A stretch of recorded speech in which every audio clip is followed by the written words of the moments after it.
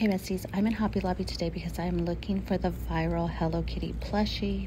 As always, I'm getting distracted by the cups, but I'm gonna see if I can find it. So I'm not seeing in this section the plushie, but they have a lot of Hello Kitty like sets, like arts and crafts sets.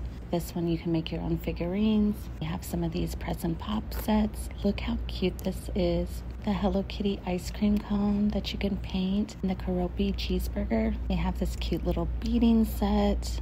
All of these are so adorable. They're kind of expensive though. They're like 30 bucks. They have a little journal set, and they also have this one. It is a sensory bin.